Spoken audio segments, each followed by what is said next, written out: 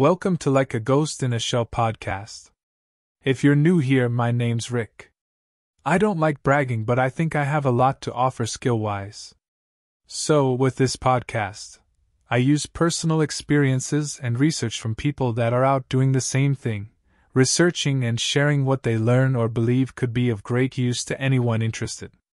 That said, I believe we're like fish in the ocean. Some learn to evolve their species, while others learn to transform, create new ones and evolve many species. I think your mind and mindset should be priority before becoming an adult at 18 years of age.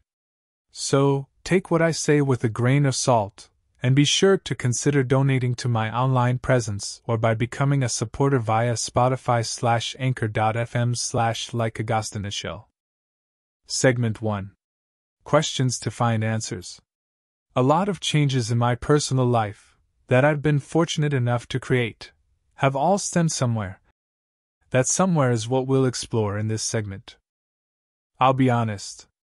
At first, I wouldn't really consider making changes because I thought differently as a young adult.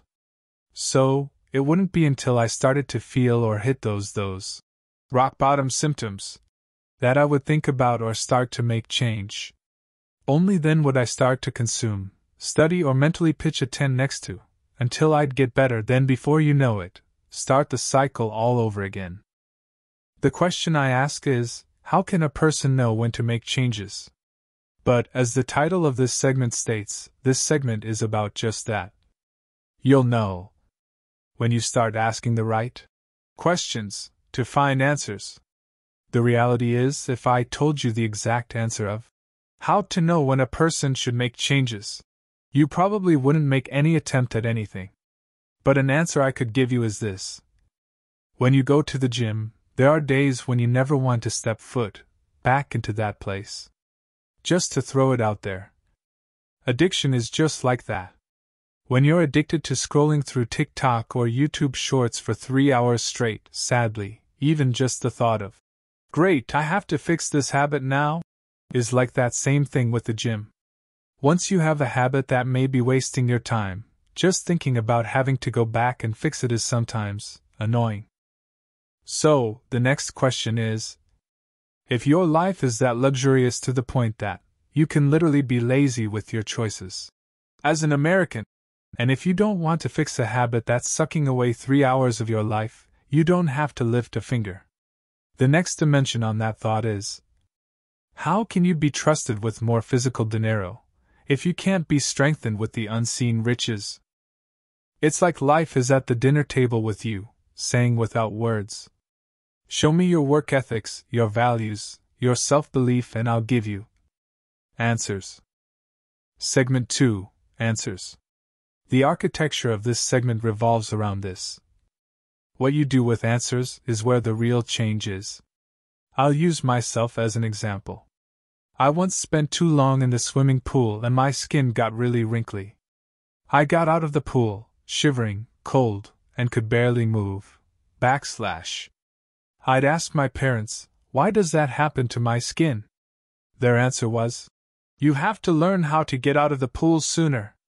Until I did, then my skin started to look like it does when I see myself in the mirror in the morning. So, what's the point of the story, right? Let's say you've started making changes already. On the imaginary timeline of making changes, there's a section where you sometimes plateau, and you may be overstaying in that plateau-like swimming pool way too long. That plateau-like swimming pool is called the pool of research with no actions from the answers. Excuse the harsh truth, but tough love comes in many ways. Chuckles. How ironic is life, huh? If you stay stuck in a mindset for too long, before you know it, you're too broke to retire and or too old to enjoy retirement if you get to. This podcast concept started as a theory, and is a work in progress. But that work in progress is at this point.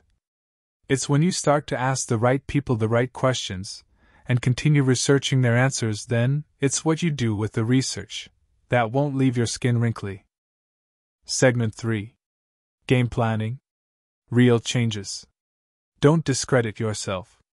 Honest truth, It's so easy to narrow down one mistake and judge you or yourself, just from that one point in time. But don't forget, we all have our daily, weekly, monthly, annual highlighted moments in time. I'm starting to think that real self-capitalizing and self-finessing comes from studying those highlighted moments and building game plans from those moments in time. Perfect way to find blind spots, fix, correct, or draw vibes and energy from, and more. Whether it be behind the scenes or in public. Highlighted moments.